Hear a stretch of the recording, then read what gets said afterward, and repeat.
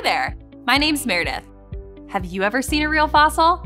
Today you'll not only get to see one, but you also get to keep one. After paleontologists find and excavate a fossil, they have to take notes on what they found. Let's document the real fossil in your box. For this activity, you'll need your fossil, a pen, ruler, 2 glue dots, and white paper.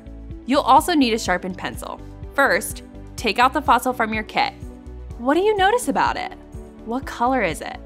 Does it have a specific shape? Does it have any unique features? Does your fossil look like anything that is alive today? Draw a sketch of your fossil and label anything that you notice, and write down notes describing what you see. Next, use your ruler to measure your fossil's length, width, and height. Then record your measurements in your activity guide. Next, take out your piece of paper and your sharpened pencil. Place the paper on top of your fossil, and using the side of your pencil, gently rub it across the top of the paper. This can be a little tricky. Can you see your fossil's texture on the paper?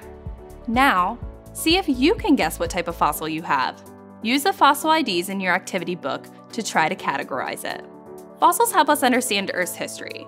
They teach us about different plants and animals that lived here long ago. Now you can learn about Earth's history with your very own fossil. What kind of fossil did you have?